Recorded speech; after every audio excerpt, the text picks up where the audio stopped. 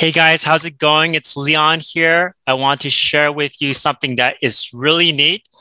It's about how we use the six function. Exactly how does the six function actually work in each of the 16 types? I'm going to share with you how it works for each of the 16 types.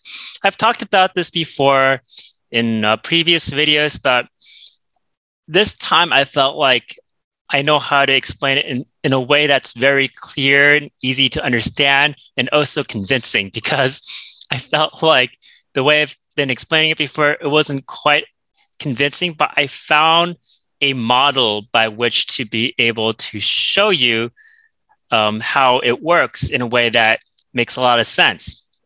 So it happened last night. This is my big aha moment.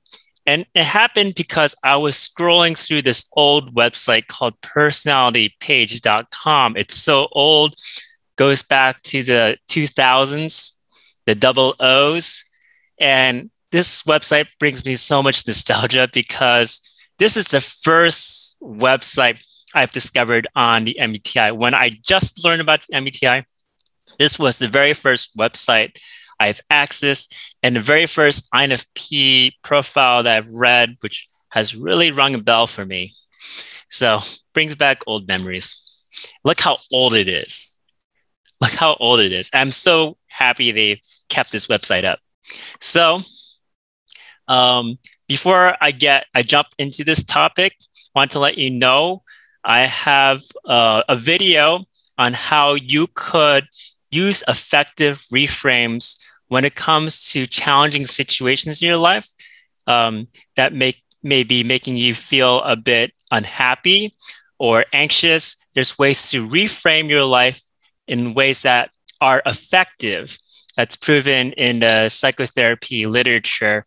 And it's on my new channel. I'm going to put a link to it up above in this video. And you check out my other videos too. I talk about very practical ways to use psychotherapy techniques in your own life to help you live a healthier and healthier life. Now let's get into this topic. So this all came to light when I was looking at the titles that they give each of the types. And I thought they use such good titles to kind of capture the essence of the type that you could actually see the sixth function in it, because the two strongest functions of the type are actually the first and the sixth function. So if you have a word that captures the type really well, it should capture those two functions really well. So in usual MBTI terms, usually the strong functions are the first and second function, right? In Socionics, it talks about how the sixth function is actually very strong. The first and second are valued and they're strong, but the sixth function is a very strong function. And even though this is an MBTI website, you're going to find that flavor of sixth function in it. I'll show you what I mean. So I'm going to talk about all the types. I might make this into a two-part video so I could cover all the types, but let's get started. These are often the names that they give, these types, they're often careers, but I want you to think of these more as archetypes of the types because anybody could have any kind of career. So for example, they call the ISFP here the artist, but anybody could be an artist. I'm an artist myself. I'm not an ISFP. I want you to think about the archetype of an artist. And you'll really get the picture here, the archetype of each of the types. So let's start with ESTJ and also ESFJ. The ESTJ is called the guardian. The ESFJ is called the caregiver. So what do you notice here? Well, obviously there is, the expression of the expert thinking and expert feeling, the guardian, the person who is holding the reins at the top, right? Expert thinking, expert feeling, caregiving, like being very supportive of people. What else do you see? You also see the introvert sensing. That's the second function because guardianship, caregiving are very SJ kind of roles. But you also see extrovert sensing because the guardian and caregiver, these are kind of like top dog kind of positions. They're kind of alpha positions. So you have a bit of that SP aggressor personality embedded in that name, the guardian, the caregiver, the person who's kind of like the dominant type. And but it's channeled in a very introvert sensing kind of way. So the extrovert sensing energy is taken into guardianship and caregiving, into that introvert sensing role. To make that point clear, you compare this with the names of the ISTJ and the ISFJ, the duty fulfiller and the nurturer. You don't get that same kind of connotation of extrovert sensing that I've mentioned before, kind of like the aggressor, top dog kind of personality. You'll find that quality, that fierce quality in the ESTJ and ESFJ, but they value introvert sensing, so that's why they channel it that way. And so that's an illustration of how extrovert sensing can be found even in the name, in the archetype of the types. I just want to make a brief mention of a really cool idea this reminds me of when I was talking with my INTP friend about the ESFJ. You can think about the archetype of the American president as being an ESFJ. So like what an American tends to value in a president, especially like around like the 1950s, is the idea of the alpha caretaker. So the ESFJ would be a representative of that. So even if the president is not an ESFJ, they would try to mimic the ESFJ qualities of the alpha caretaker. And what you see is that extrovert feeling is valued. So Americans really like the leader to send really positive feeling vibes, good feeling vibes. But there's that extrovert sensing in the background, like kind of like that strong man, that alpha caretaker. But they don't like that to be in the foreground. So like another country like Italy, they like to have strongmen as their leaders. So that's when the extrovert sensing is in the foreground. So you have more of an ESTP kind of representation for a leader. So let's go next to, I'm going to do this in relative order so that I don't get lost. ISTJ, the duty fulfiller, and INTJ, the scientist. I chose these two because they share the same sixth function, which is introvert thinking. So to be a duty fulfiller, right? That's a very SJ role.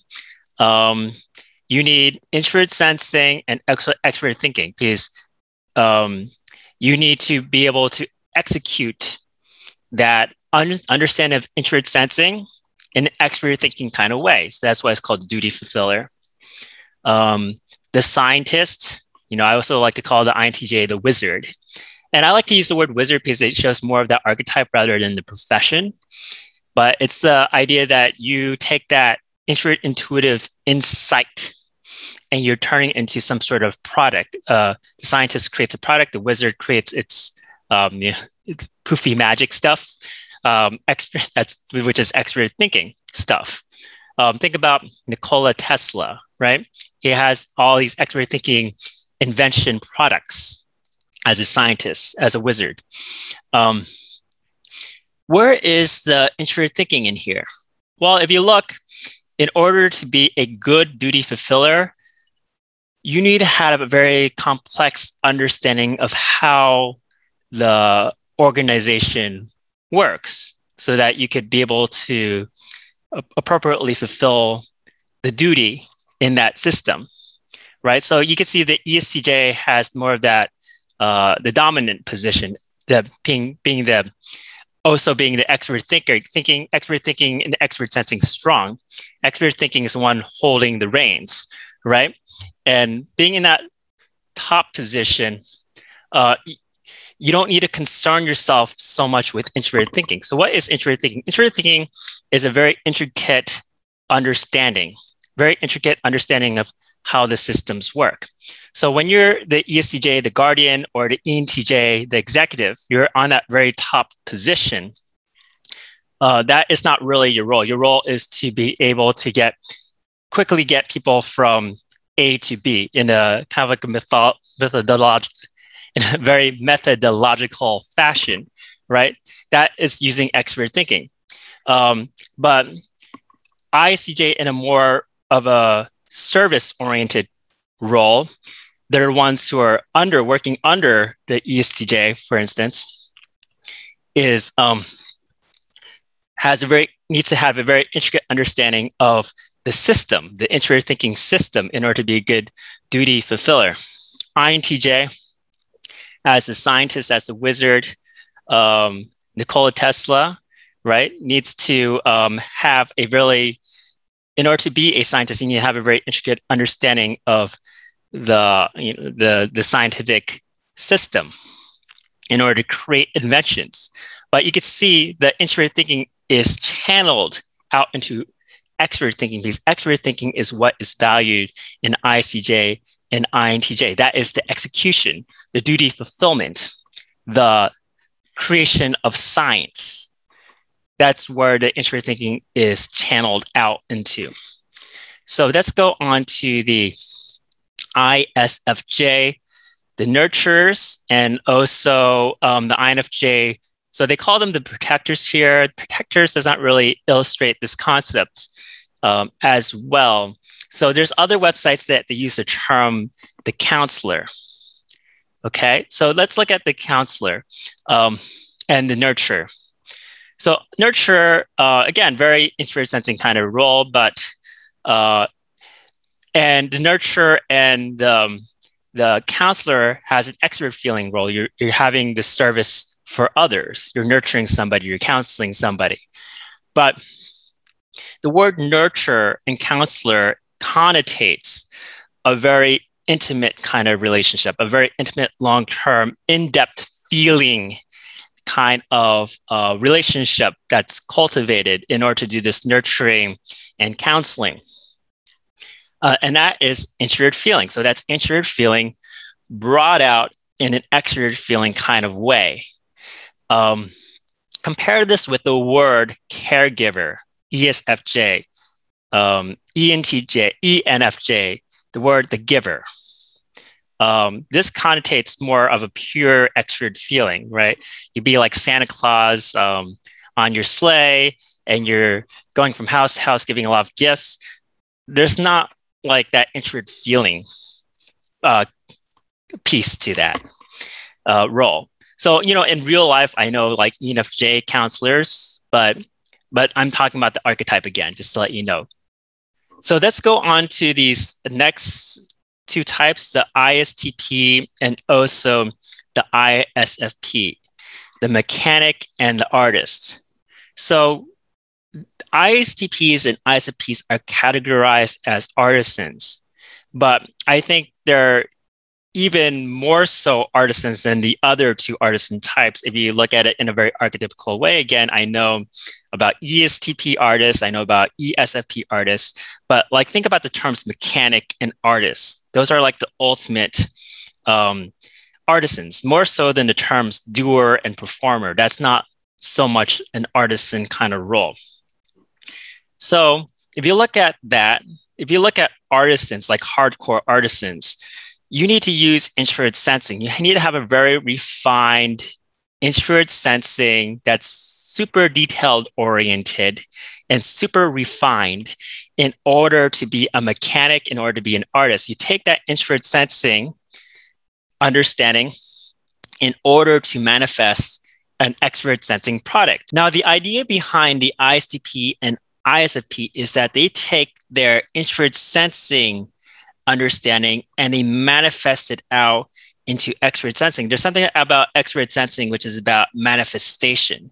As the mechanic, you're taking your intricate, detailed introvert sensing abilities and understanding, and you are channeling out into a mechanical project that you're working on.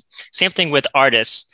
Artists do it with that introvert sensing, refined aesthetic understanding in order to create an extrovert sensing kind of product. So that's how that works. You compare that to the terms doer and performer. Again, it doesn't really those terms don't really connotate that sense of artisan so much. In order to be an artisan, it's really that combination of introvert sensing and also extrovert sensing. So I'm thinking about cutting this up into 2 videos. The second video, I'm going to talk about all the rest of the types. I hope you have enjoyed this video.